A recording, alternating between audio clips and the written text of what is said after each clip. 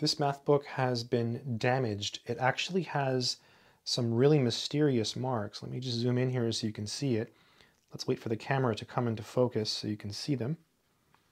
And they're right there. You see those little dots? Puncture wounds. And there's two more up here. So I don't know what caused that, but if I open the book, you can see them here as well. Really mysterious. It's really always bothered me, and I've always wondered what caused that. In any case, this book is pretty famous. It's called Mathematical Analysis, and it was written by Tom Apostol. And so in this video, we're going to do two things. First, I'm going to go through the book, and I'm just going to go through the contents and show you some of the math in this book. Then we're actually going to do a problem. And so I've picked something that's like further in the book. You know, it's like way deeper in the book. It's not a proof, it's just an explanation. So if you have a better explanation than the one I give, please leave a comment in the comment section because that always helps other people. All right, let's go ahead and take a look at the inside of this book. Mathematical Analysis, a Modern Approach to Advanced Calculus. It was written by Tom Apostol, Department of Mathematics, California Institute of Technology. That's a really good school. By the way, Apostol has also written other books. In particular, his calculus book is extremely popular and famous, and also, unfortunately, quite expensive. Copyright 1957, and this is the fourth printing, 1964. I don't know how expensive this book is, by the way. I think it costs less than his calculus books, so I will look for it, and I will try to leave a link in the description. Let's look at the preface. A glance at the table of contents will reveal that most of the topics which usually fall under the heading Advanced Calculus are treated in this book. The author's aim has been to provide a development of the subject matter which is honest, rigorous, up-to-date, and at the same time, not too pedantic.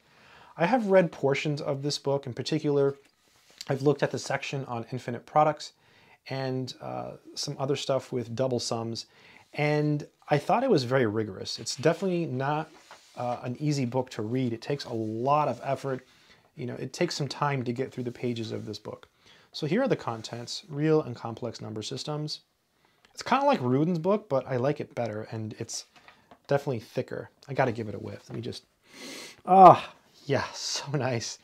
Basic notions of set theory, elements of point set theory. Let's turn the page. The limit concept and continuity. So just basic advanced calculus stuff, but he's very rigorous in his treatment. So everything is proven. And there are a lot of like logical leaps that you have to fill in.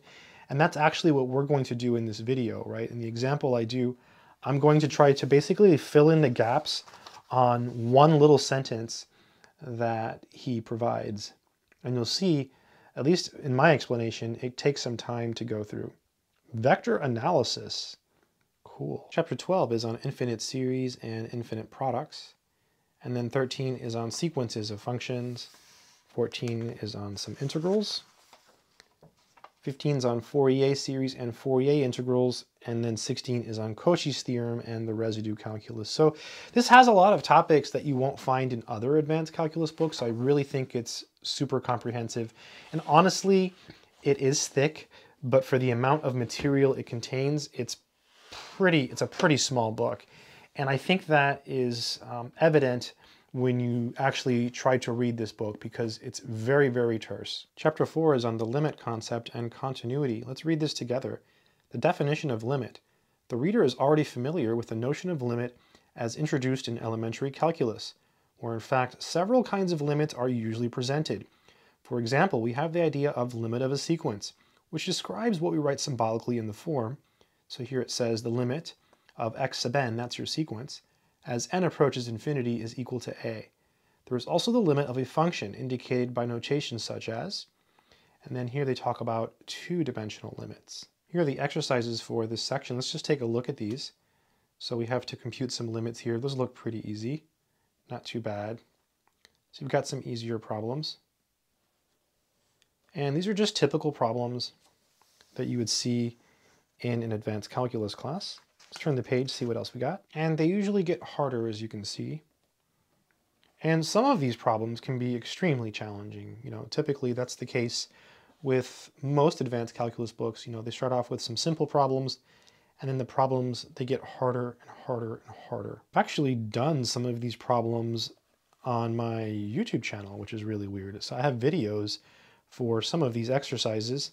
Here he introduces infinite products, and this is really interesting because he does this in a much more rigorous way than, say, Andrews does in his book on special functions. I recently did a video on his book, and I talked a little bit about infinite products, and the way that Andrews defines convergence is very, very different from the way that Apostol does. Apostol does it in a much more rigorous way and takes into account more cases, which makes sense, right? This is an advanced calculus book. Here it talks about double series. So this gets pretty intense here, and some of these examples here are a little more challenging. You know, we're further into the book now, right? So, you know, to make it this far, ideally you've studied quite a bit of advanced calculus. So let's pay special attention to this here. It says the series, so we have a series there and a series there, are called repeated series. And it says convergence of both repeated series does not imply their equality. And they give you a series here, f of m comma n, and they tell you these two statements. Okay, so we're going to verify that this is true and that this is true. And then here it talks about an important case in which the two repeated series are equal. And it's described here in this theorem here. In this particular case, the repeated series are equal. But here's an example of where the repeated series are not equal. So what we're going to do now is we're going to verify both of these statements. Notice there's no explanation here, so I'm just going to do my best to explain this. All right, let's do it. Okay, let's go through all of this very carefully. So I'm going to go ahead and write down f. So we have f of m comma n, and this is equal to the following piecewise function. So we say it's 1 if m is equal to n plus 1. And this is true for n equals 1, 2, etc. So what this is saying is that if m is 1 greater than n, the result is 1. Okay, that's really important to think about it that way. So then it's negative 1 if m is equal to n minus 1. And so what this is saying is that f is equal to negative 1 when m is 1 less than n. So if m is exactly 1 higher than n, you get 1. If it's exactly 1 less than n, you get negative 1. Otherwise, it's going to be 0. So I think that's something that you want to play with before you actually try to prove the statements. And let's just mess around here. Like if I plug in f of 3, 2, what does this mean? So here, if you want to use these equations, m is 3, so you have 3 equals 2 plus 1. You see, so it's this condition here, okay? So this is going to be 1. And notice m is exactly 1 higher. Whereas if we do f of 2, 3, that should give us negative 1. And notice that 2 is equal to 3 minus 1, right? So you have this condition here. So this is your m, this is your n, this is your m, this is your n. So I think it's really, really important to think about it that way. And otherwise, you're going to get 0. So if you do something like this, you're going to get 0. So when the first component is exactly 1 higher, so when m is exactly 1 higher than the second component, you get 1. When the first component is exactly 1 lower, you get negative 1. Otherwise, you get 0. Okay, now that we have that out of the way, I'm just going to write down the two things that are in the book. Let me just show you the book because I have it here. See if I can pull it up so you can see it on the screen. So we're going to show, let's see, they're right here. These two equations here, this one here and this one here. So I'm going to go ahead and write them down on the piece of paper. So we have them here. So the first one we want to show is this one. M equals 1 to infinity. And then we have the infinite sum n equals 1 to infinity of f of m comma n. And we have to show that this is equal to negative 1, okay? So what we're going to do is we're just going to write it out, okay? This is equal to the infinite sum. And perhaps this is a naive approach, I don't know, but it works and you can reason it this way. So the n is what's changing here in this first infinite series. So you plug in 1, so your first term is going to be f of m1. Your second one will be f of m2. And we know that all of these are going to be 0, right? What really matters, okay, what really matters is the case where m is exactly 1 higher or 1 lower than its second component. So basically we can skip ahead. We care about this case here. We care about f of m minus 1. The next one would be f of mm, which is 0. And the next one would be f of m plus 1m, which is 1. Well, we know that's 1. Okay, so the issue is that this is actually still an infinite sum, right? This is a sum from 1 to infinity of a sum, so it's an infinite series of an infinite series. So it can get a little crazy. So to think about it really clearly, what we're going to do is we're just going to plug in values and see what happens. So let's just plug in 1. If we were to plug in 1 here, let's just write down this infinite series for the value of m equals 1. The first term would be f of 1, 1. The second one would be f of 1, 2. And then f of 1, 3, etc., right? Because you fixed m equals 1, so then you just start counting up with the second term. We know that this is 0, right? And we know that all of these are 0. So the only one that matters is this one. So the first component is exactly 1 less. So this is going to be negative 1. Okay. Then when m is 2, in this case we start at 2. So we get f of 2, 1 plus f of 2, 2.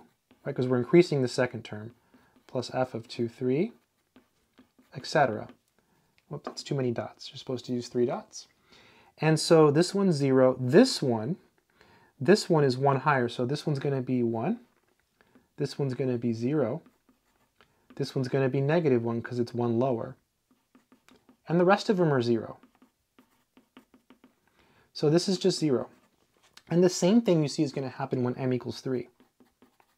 When m is 3, we get f of 3, 1 plus f of 3, 2.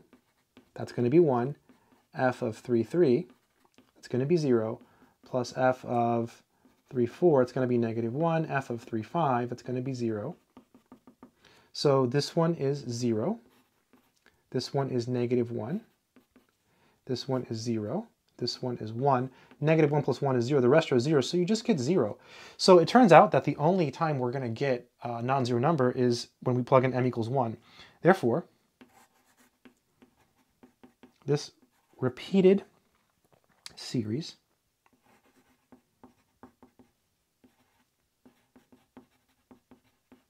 is equal to negative 1. Right? Just not really a proof, just going through it and just explaining it. And Apostol doesn't really, I mean, he just says it's true, right? So you can see the kind of effort it takes to get through these books. But I think they're still pretty cool because when you understand it on your own like this, I think it makes it cooler. All right, so let's go ahead and justify the second equation in Apostol's book. It's this one here. So as before, we're just basically going to write this out. So we have the infinite sum as n runs from 1 to infinity. And we just have to start by plugging in 1 here. So we'll get parentheses f of 1n plus, then you plug in 2, so you get f of 2n plus, let's go ahead and write down this one, f of n minus 1 comma n. That's going to be negative 1, right? Because it's 1 less than this one. Right? The first component is 1 less than the second component, so you always get negative 1. This one is 0. This one is 1, etc. The rest of them are 0. So now let's just go ahead and plug in n equals 1 here, so you can see. Plugging in n equals 1, the first term is going to be f of 1, 1 plus f of 2, 1 plus f of 3, 1. It's really easy to get your m's and n's mixed up. So this is 0, this is 1, this is 0. So this whole thing is just 1, right? Because this is 0 and this is 0. This is exactly 1 higher than this one, so you get 1. Now let's do n equals 2. So again, it's the second component that's always going to be 2 here. So this is f of 1, 2 plus f of 2, 2 plus f of 3, 2 plus f of 4, 2. Right? Second component's always 2. And then what's happening here? This is negative 1. This is 0. This is 1, this is 0, so you get 0. Looks like the rest are going to be 0, but let's just check. N equals 3. So plugging in 3, we get f of 1 comma 3 plus f of 2 comma 3 plus f of 3 comma 3, f of 4, 3, f of 5, 3, etc. This is 0. This is -1. This is 0. This is 1. This is 0. The rest are 0. So you get 0. So the only one that's really going to give you a non-zero number is the case where n equals 1. Therefore, this whole thing is equal to 1. So kind of cool, right? Really interesting example from this book by Tom Apostol. Yeah, pretty cool. So hopefully that made a little bit of sense. Anyways, this is a really interesting book. It's got all kinds of really fun math you can go through and sit down with a piece of paper and a pencil and just try to work through it. It's called Mathematical Analysis by Apostol, and I'll try to leave a link in the description. I'll look for it. I'm pretty sure this book is not as expensive as like his calculus book. I hope you've enjoyed this video. Good luck.